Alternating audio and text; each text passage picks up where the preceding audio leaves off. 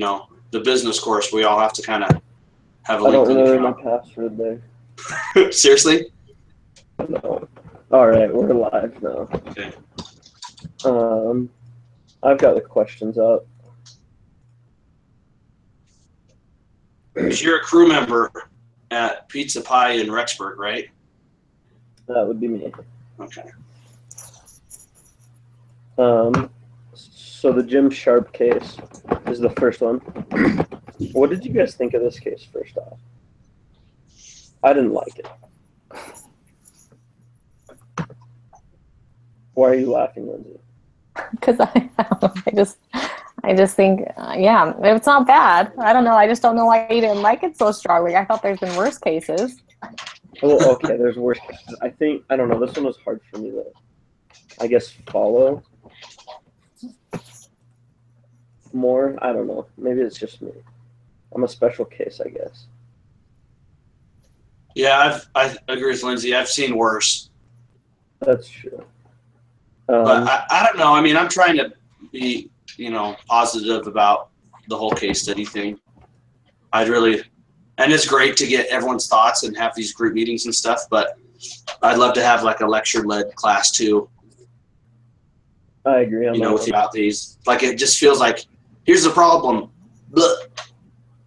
And then it would be kind of nice to know like what actually really happened, to see because we're just throwing some ideas out there and I don't know if they're right. We're like, okay, great. All right, next question. Let's move on. And that's really all that's expected, and then we'll write some stuff on it. But anyway, I think it'd be good to have some historical context of what actually happened after this point in the real world, and then look at that and discuss that.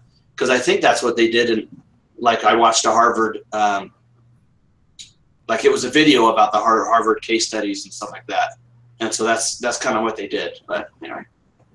But life's good. I'm learning a lot from these, being positive, all that fun stuff.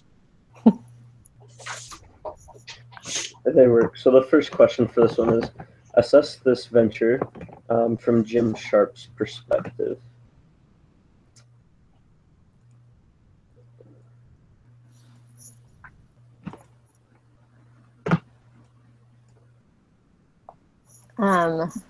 Did you just get that little bing from Jorge?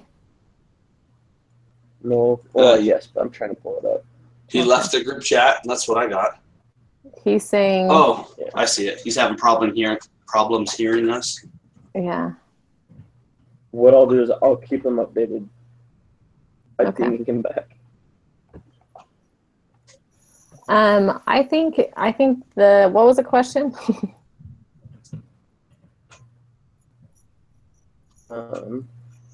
Assess this venture from Jim Sharpe's perspective. I think it's a good investment. It seems like it could be successful, and it just doesn't have the right management and operating tools. He said there was a lot of material, like left in the warehouse or not being used or whatever, and maybe just better facility management, and I think it could turn around and be pretty successful. Yeah, I agree too. So like on page 4, one of the things that I liked is he was talking about profit improvements, but it's, let's see, he says, I learned instead that profit improvements come from good, solid cost reductions. So I've been in sales my whole professional career, and I'm just like, people are always wanting better prices, and I'm like, oh my gosh, stop it, for 25 cents or for whatever. And now I think it was a different class that I took, and it was this Excel spreadsheet that kind of showed, hey, look, if you reduce costs by 2%, that, you would have to grow sales by 20%. Obviously, there's a bunch of variables in this equation, but it really kind of made sense to me that to improve profitability, there's a lot of things that you can do, but looking at cost reduction has huge benefits. Because my mind has always just been sell more, grow, but there's other ways to it. So yeah, I think this is a good opportunity for him. He has good big business background, but yeah, sorry, that's my thoughts. No, I agree with that. I think in any business, really, especially with new investors, new owners, anything that is brought in new, there's more focus on like you said, the selling, but they don't realize that in order to be profitable, their investments, their R&D, material costs, everything else has to be lower in order to get that. Yeah, definitely. Yep. I mean, it just seems like his background, just like he was made to go into this type of business and really look at it, analyze it, and look at all these different ways that he could grow things and make things better. Yeah, it seemed like he had a knack for it all. He really, and what's funny is I think he said, where it is, it's within the first little bit, but he says like he never expected, he never thought about, he never expected his life to go that route, especially his business profession. Yeah, I feel like that stuff happens, naturally, as you're kind of directed into stuff you're real good at and you're excelling in. Yeah. Totally. Sorry, I was adding something.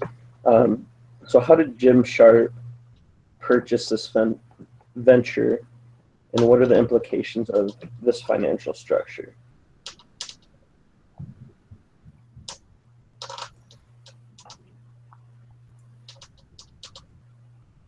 I think you go, Ryan. No, go. No, I don't know if this is the part, but I like kind of reading through there here and trying to find the exact, because they're asking these questions from specific paragraphs and stuff. But I liked what he did. He said, I proceeded to draw a 50-mile circle around my home. So he's looking at a radius, 10 months. There are 60 companies. He made offers on 12, raised financing on 3, and successfully completed the transaction on 1. And he wanted to keep 100% ownership too. Anyway, but that doesn't answer the question. How did he? I'm trying to find where that is. I don't remember reading that. Did he say that? I mean, oh, go ahead, Lindsay. Oh no, you go. It talked about how, like you said, he spent the time and effort to look for, and it wasn't even necessarily what he wanted, but something that met certain criteria. And because of that, he learned, okay, well, I have to do this, this, and this, or this quicker, this slower, this more analytically, this more literally. So he had to adapt as he learned and as he moved forward.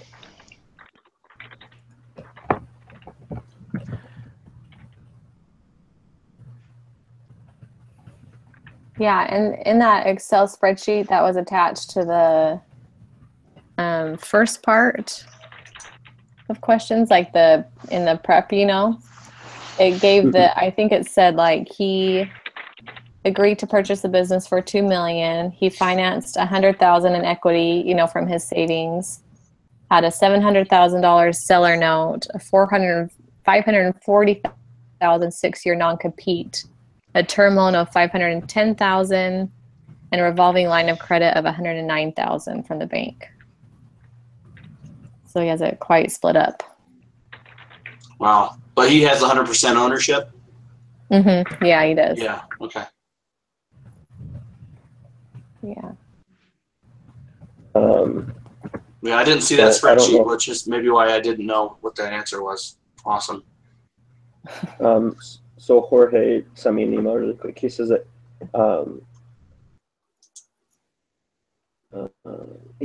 he considers that he based the venture and everything on the financial statements that he had. So like you were saying, on the spreadsheet that was attached, and by calculating value, he decided if it was worth the investment or not.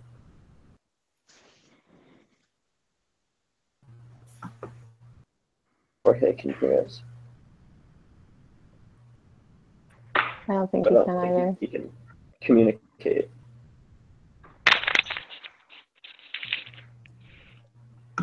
I can hear I can just some words.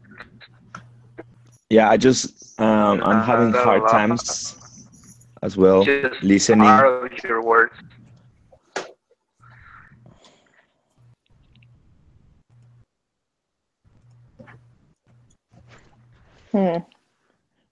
So two people with bad internet. See if I can. Yeah, I took my video off in case that was bogging him down, but I don't. Maybe that didn't have it. I can try. Can you hear me? Hello? Yeah, I can hear you, Hector. Okay, cool. Yep.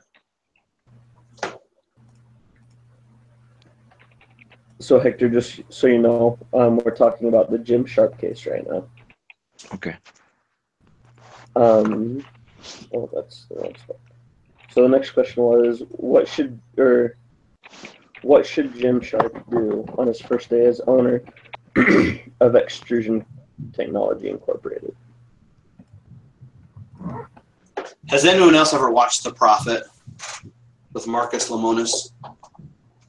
No. No. Oh, okay. Is it a show where he goes to to little businesses and redo them?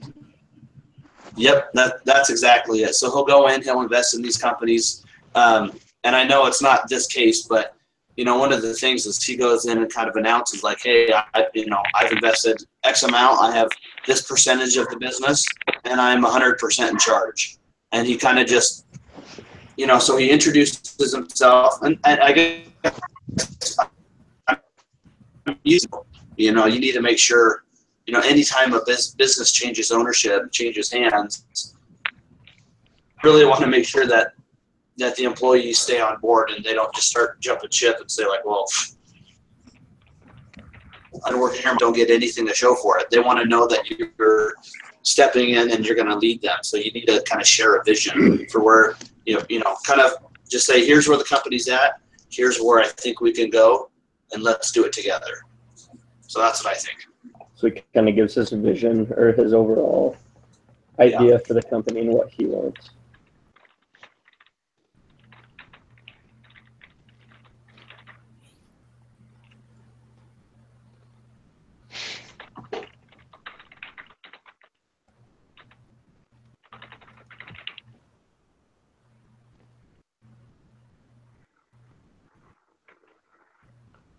I think the internet is better since we all put our videos off. Yeah, I think it has. I think so. Jorge he's emailing me the questions as we go. Okay. First day, you should meet with the executive team, figure out where they're at, and kind of come to an agreement as well. Oh, okay. Yeah, I think that's smart. Just to get things settled right from the beginning and get everyone on the same page. And then, would it be smart to do that and then to move with your vision directly? Was you that way? Can you say that one more time? So Jorge's idea is that, Jim Sharpe, the first day, comes in,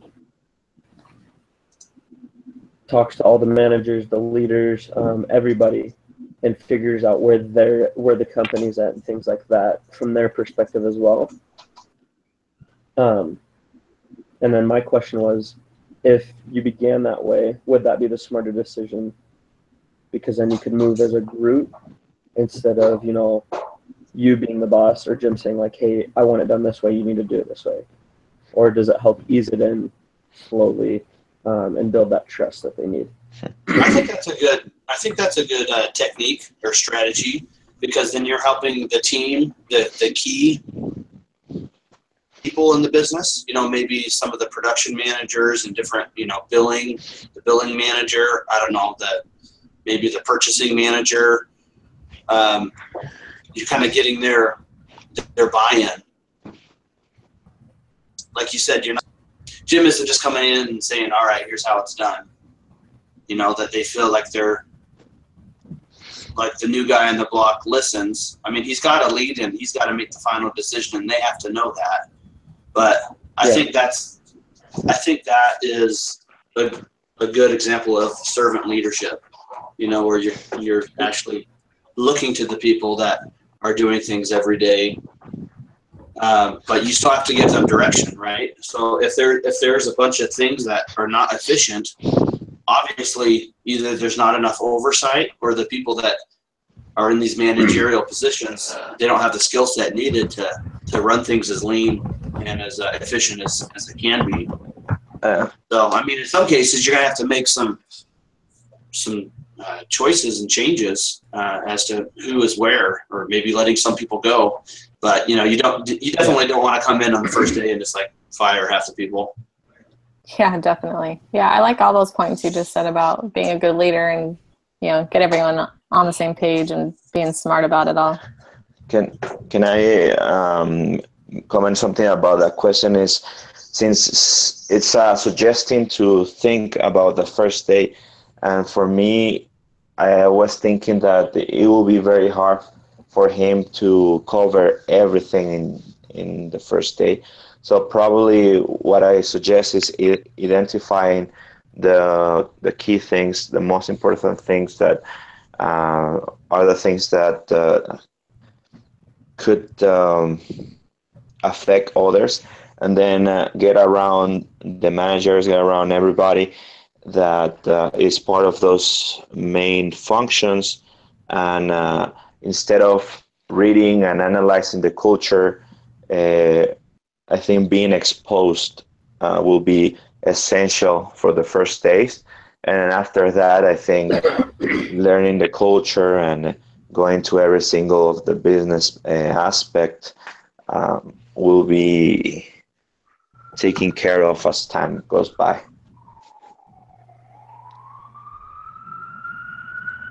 Yeah, I like those points. Very, very true. Oh, I hope whoever is in the ghetto is safe.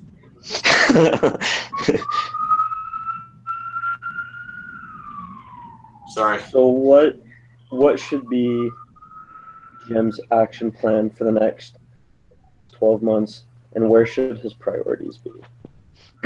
We've talked about it a little bit, but I think Lindsay talked about it in the beginning, you know, the different areas where you can make things efficient. And you really just have to set up a plan and say, all right, you know, if we have excess inventory, you know, here, or I think one spot I was reading about, some businesses have like, you know, they have like a spare parts business on the side because they go through so many things. So he just needs to kind of have that plan out, and then chunk up the plan into little pieces, and work with each department head and say, all right, by this time, this is what I want to see here. You know, business consultants call them KPIs, key performance indicators. And so if you're looking at these ratios, you know, you need to have your goals of like, okay, this, you know, our cost, you know, currently is at, I don't know, 50%, but we need to bring that down to the industry standard of 39%. So by the end of 12 months, that's where we want to be. But, you know, in 3 months, we want to come down 3 percentage points. In 6 months, we want to come down to, you know, 6 percentage points, or whatever the numbers, you know, come out to be. I can't sit here and say exactly what that needs to be, but, you know, I don't think you could have these just big goals and say in 1 year, we're going to be here. You need to have, maybe it's monthly milestones, maybe it's quarterly. I don't know, but you have to have so he needs the milestones, yeah, to get where they need to be, so that they have larger goals, but they're broken down and narrowed. yeah. Yeah, I like all that. I mean, ditto. Sounds like a really good plan. I think he also needs to be smart about the customer relations and because it says that they have a reputation of not getting things out on time, or orders. I don't know if the orders were wrong ever, but, you know, I think you need to definitely fix that so you can keep sales, you know, coming in and product moving out and everything like that.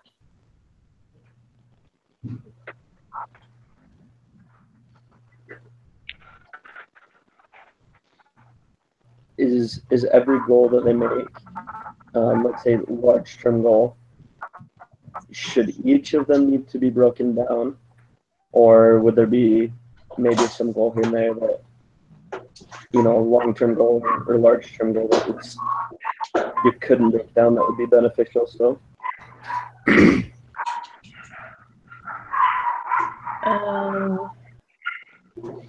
You might have to repeat that question for my benefit. So we talked about how, you know, breaking down all the large term or long term goals. Is there ever going to be a goal that is long term or on a large scale that wouldn't need to be broken down? I don't know.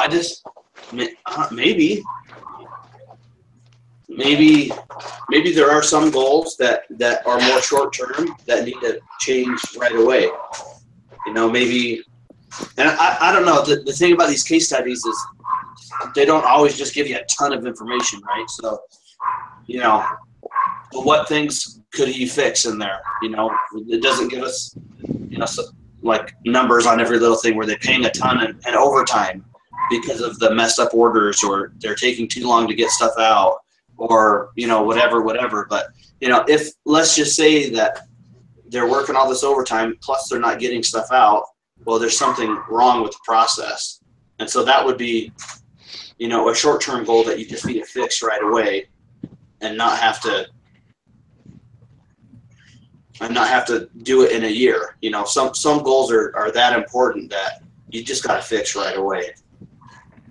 So overtime, I think, would be one of them. But again, I don't know what all the problems are, because it doesn't always tell us what all the problems are. And another thing is, whenever we're gonna make a decision, it's weird. It's funny because most of the times you see there, if you go A, it means that it will be beneficial for you in the long run. But if you go with B, it will be beneficial in the short run. I've seen a bunch of like cases where you either decide what's more beneficial to go for the long run or the short run. But why not attacking both and making sure you cover the efficiency or if there is a problem on the stocking out or having too much inventory. Like, I think you have to be clever enough to focus on both terms. Well, on page 8, I just kind of thought, I've been looking for this. I remember reading it. So the old owner didn't want Jim to talk to any of the employees. Like, he could go through the factory, he could look at stuff, he could look at financials, but it was just a big shock to everyone when the guy was like, "And here's Jim, he's the owner. Goodbye," and left. And they were like, The other thing he said was, "Oh, and by the way, we have the Teamsters Union here, and you probably should get rid of them. In fact, if you buy the business, you should lock them out." So, I mean, if he felt like that was the right thing, that's an example of a goal that he needs to change, like, right away. But you make too much change and you just kick a bunch of people out, your business could crumble. And the other thing is, not only did the previous owner not want him to talk to current employees, he didn't want him to talk to any of the customers either.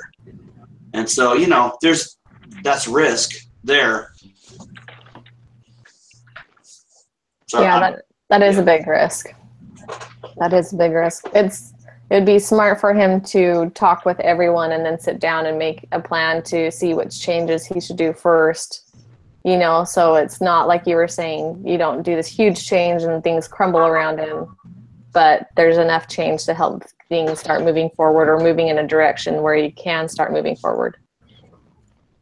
Yeah, I had a classmate in another class where his mom or his parents bought a business, and it was the same type of thing. The guy's like, "You can't talk to anyone." He announced it. The old owner was gone, and then it was just like, it was kind of an awkward transition.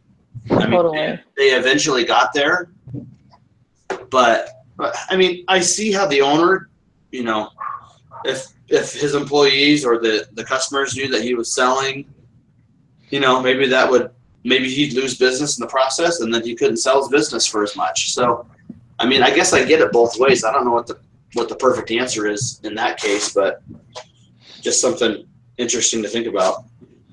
Sorry, I digress. I thought that was important to talk about, though, real quick. So with that, did Jim make the right acquisition, or did he not? And if so, why or why not?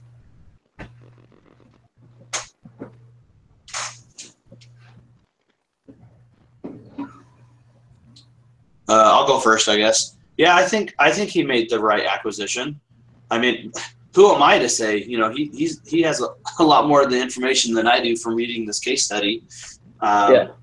But you know, he narrowed it down from 300 to 60 to this guy.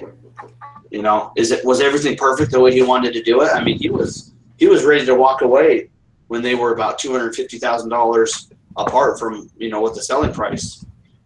You know, Yeah, that's true. One was, so they wanted $2 million, and he was like, how about 1.75? You know, so and he found a way to make it work. You know, are there challenges and struggles that are ahead? Yeah, absolutely. But I think he bought a business, and obviously any business that, you know, I guess I don't want to say, like, I work in the long-term care industry, so like skilled nursing facilities, nursing homes, and that kind of stuff. And so whenever one of those buildings is bought, you know, there's a reason that it was being sold, because, you know, there's issues there. And so the new owner sees opportunity in bringing on, you know, a better management team or a better, more efficiency, and, you know, changing the reputation and all that stuff. So, I mean, if he was buying a business that had no problems, He wouldn't be able to afford it. Yeah. Either he wouldn't be able to afford it, or you can't find any businesses that are just humming along, doing great, that people want to sell. Because they're like, well, my business is going great. I'm making a bunch of money, and we're growing. Why would I sell it? So anyway, I guess there's always going to be problems. But he felt that he had the requisite background and experience to really turn things around and make it just a huge success. So I think he made the right decision. Yeah, I agree with that. I think he made the right decision for sure. I mean, I think if you remember, I think the old owner even called him and was frustrated and like wanted to talk to him, because after years, I think it says after months of low profitability or whatever, he was just fed up with his own company, you know, so he was ready to get out as well. And if the owner is, you know, not passionate about the company, it's not going to be successful, because you're not going to be able to make the smart movements or put in the work required or motivate your employees or whatever else. So I think it was a smart move on his part to buy this company. Yeah, something that Jorge said was that he was passionate about this venture too, and the acquisition, which I'm going to agree with as well, is a huge key factor. I mean, I don't think he would have bought it if he wasn't passionate or didn't like what he saw. He saw room for improvement, and I think that's what made it a good acquisition. Yeah, definitely.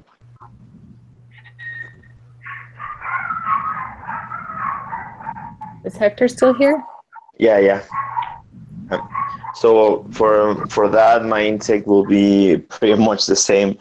I've been, like, for example, in jobs where I don't enjoy what I'm doing, and now that I'm trying to create my own business and work in that kind of way, I cannot imagine myself starting something new where I don't have passion about it. And if I were to acquire a business, definitely has to be something I like and I enjoy doing.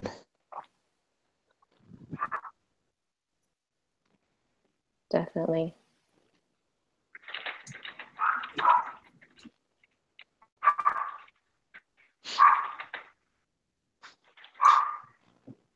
So Jake, are we like having to type this stuff down and then turn in this, or we just turn in the link to our discussion, right?